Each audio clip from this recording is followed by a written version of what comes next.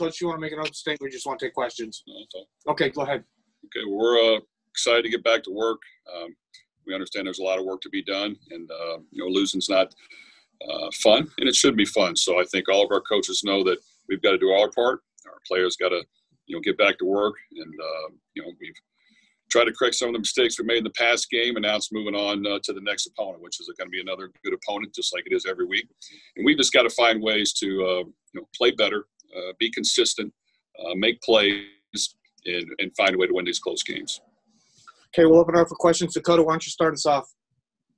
Coach, just after reviewing the film and looking over that game, can you just talk about the overall performance, specifically of the defense in the second half? Where were the struggles? What kind of went wrong for you guys down the stretch on the defensive side of the ball? Well, I think everyone could see we had a hard time stopping the run and putting a nail in that. And those are things that we got to do much better than that. Should we be a little more aggressive and make sure that we attack a little bit more? Yes, and but we need guys to step up and make plays when they're there. So I think it's a combination of a lot of things. Anytime you're not good at something, we got to evaluate exactly what we're doing and how we're doing it, and put the best package we can together.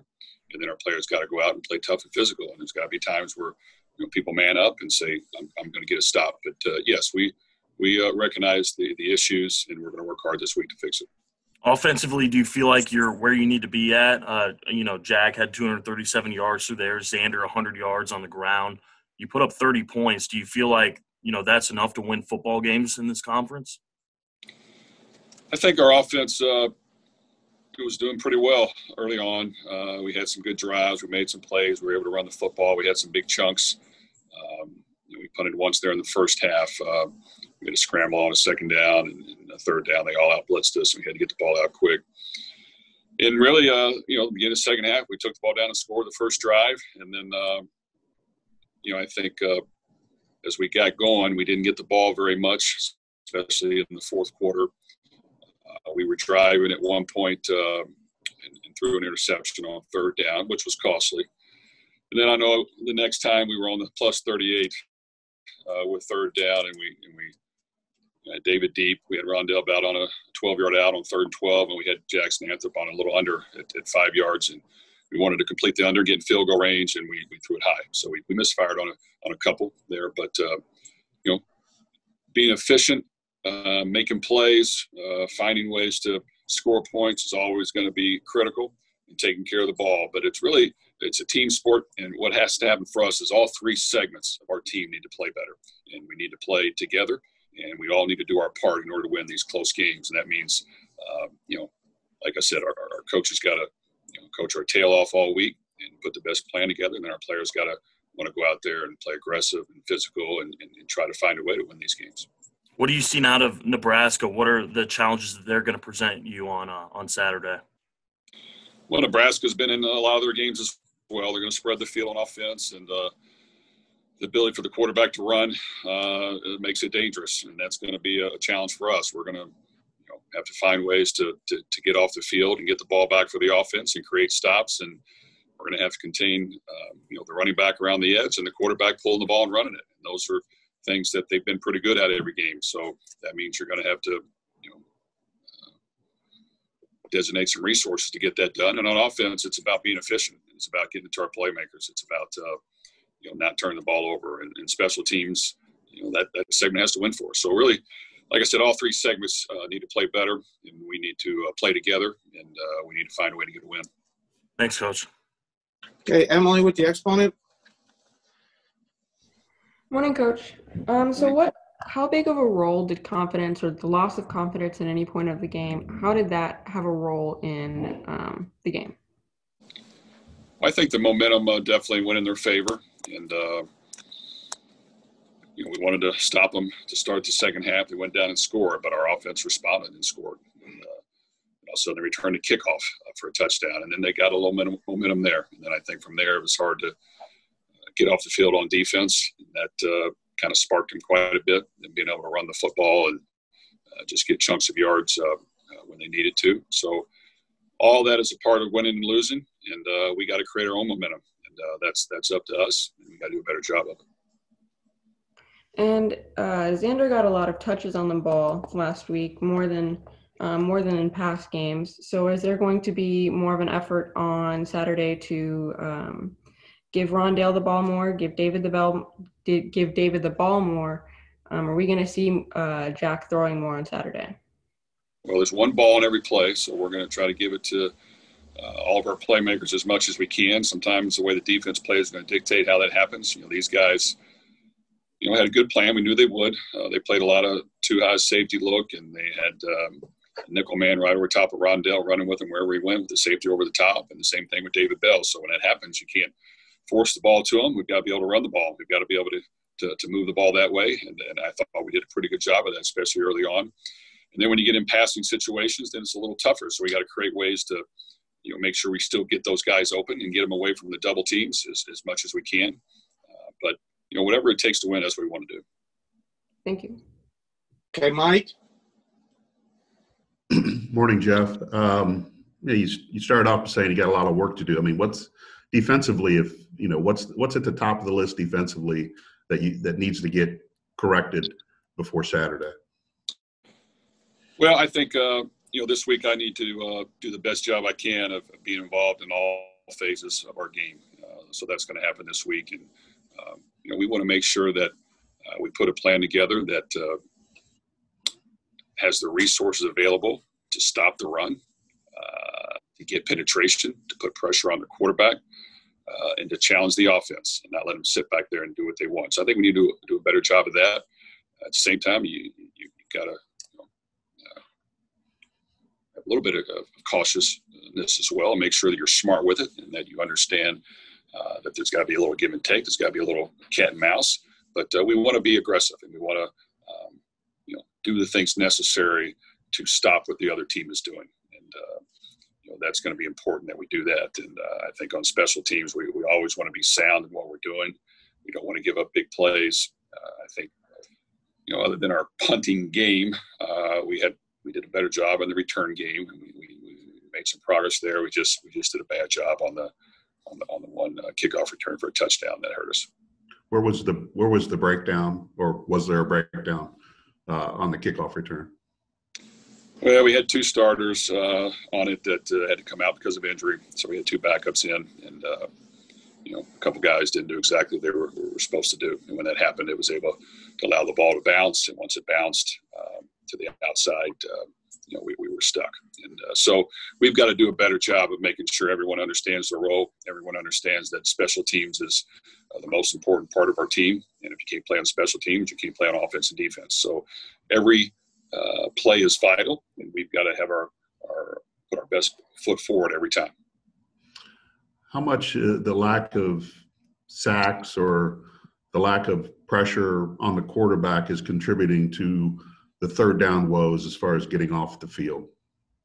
Well, it's contributing to it. We want to try to create some more pressure and get after the quarterback more, and we've got to be committed to doing that. And so, yes, making the quarterback feel uncomfortable and being aggressive in our approach is going to be important for us. I mean, you did dial up a few more pressures last week. I mean, you just had the one sack, but did you feel like you at least hit the quarterback a little bit more last week against Rutgers? I think anytime we had some type of pressure, it was mostly effective. So that was good. And I think that shows us that, we've got to be aggressive, and we've got to do things to keep the offense off balance. And that's the way I want to be. So that needs to get done. I'm sure you've had a chance to review the targeting play on Derek. What was your conclusion to that? And is that anything that, if it was not the right call, that can be appealed or anything like that? I don't think so. We've tried that before. They reviewed it. They said it was targeting. We'll abide by the call. And I could see how they called it targeting. I wouldn't, but I could see how they called it targeting. And it's just one of those things that Derek tried to make a hard play and a hard tackle, and maybe his helmet hit before the rest of his other body did. Just the game he was having up until then, He seemed to be all over the field. He was running sideline to sideline. Was this one of his better games this season? I think Derek's gotten better every week. Playing the inside linebacker position. He plays hard. Mentally, he just got to continue to be in the right spot at the right time. But he gives us great leadership, and he's aggressive, and he's improving every week. So, missing him in the first half will be something we have to adjust to. What was the key to getting the running game going last week? Well, we knew these guys played a lot of too high safety look, and they didn't want to give up the big play in the passing game, and that's exactly what they did. And then, of course, they mixed some blitzes off of it, and they disguised it very good, to the last minute. And on third down, that's when they, gave you some more complicated things, but they did a good job. And when we checked, they checked out of it, and that gave us a few problems, the few possessions we had there in the second half. But, when that, the way the defense was designed, you have to be able to run the ball. And I think we did pretty effective, and we had some big chunks, and we created a couple new runs as well to get out on the perimeter that were effective. But once again, it's got to be team efficiency for us to win. And I think, 8 of our last 9 or 9 of our last 10 games have been one possession games. We've got to win those games, and we've got to become more efficient.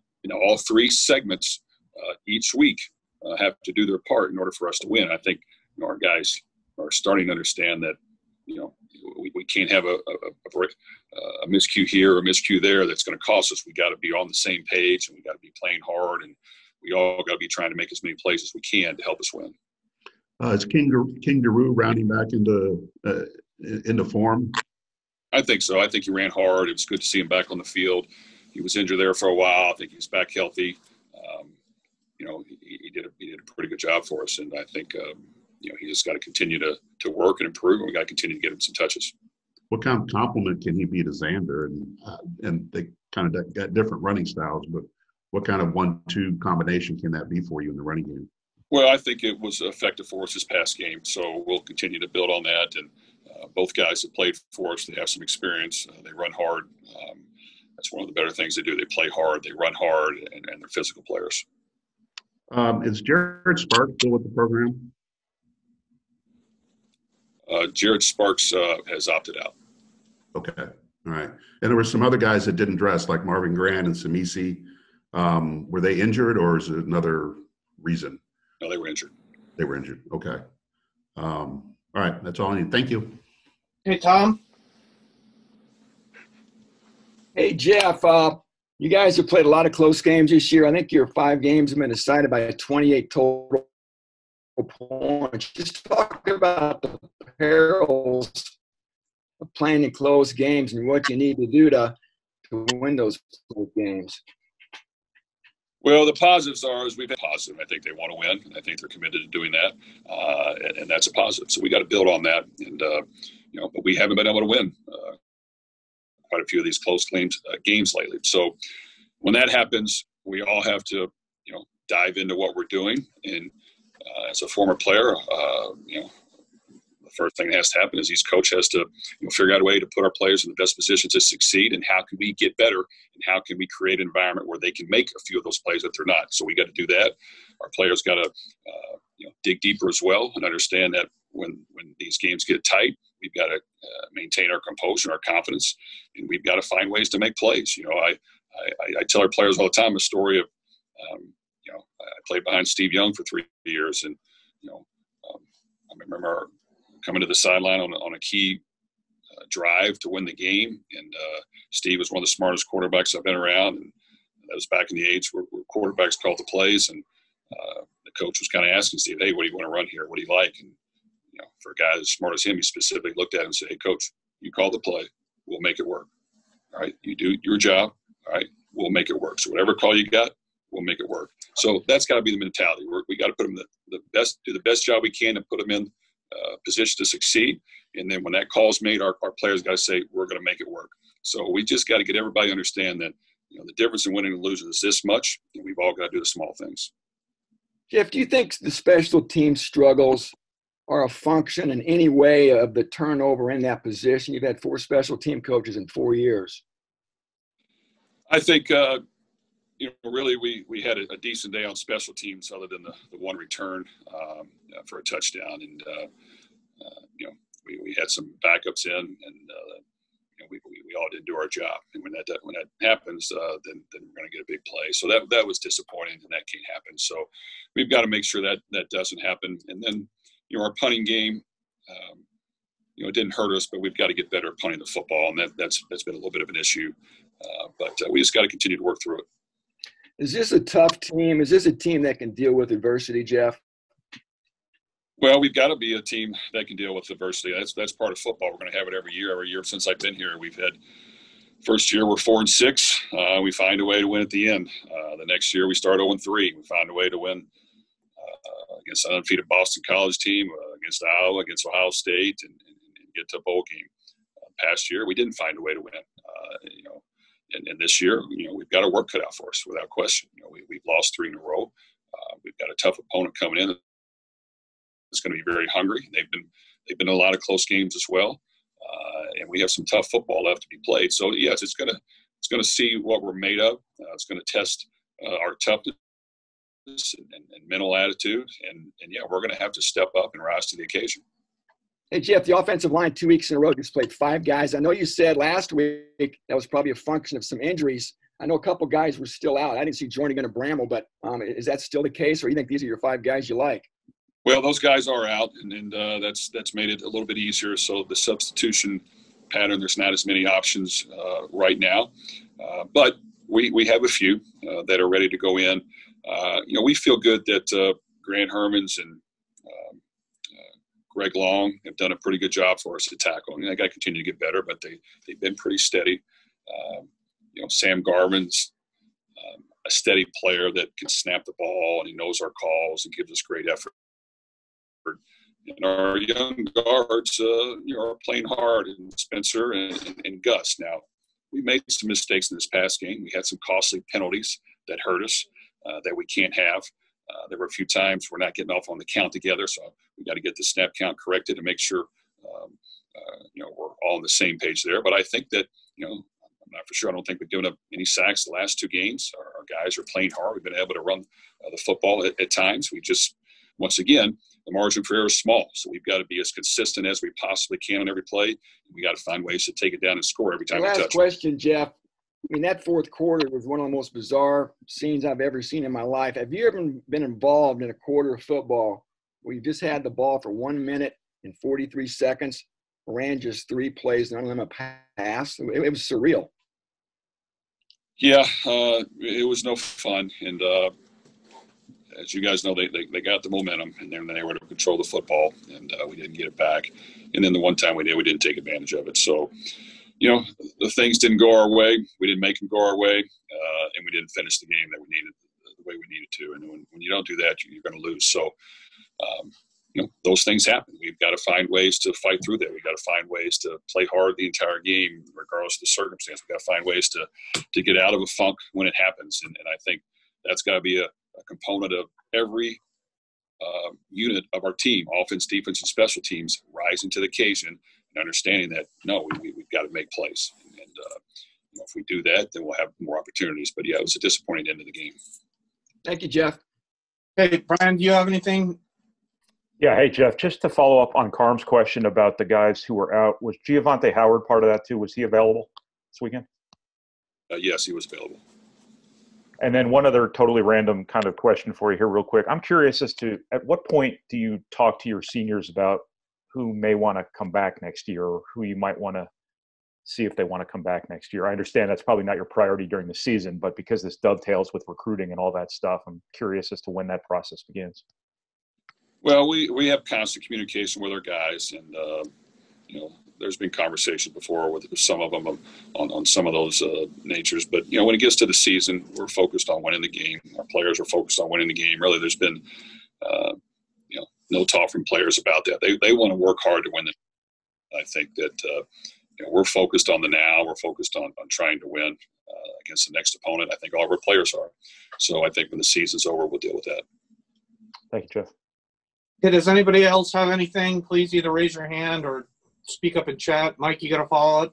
Yeah, just regarding this being the last home game, will you Will there be a senior day? Yes, we will. Okay. All right. Is there anything else from anybody? Please speak up. If not, okay, great. Thank you very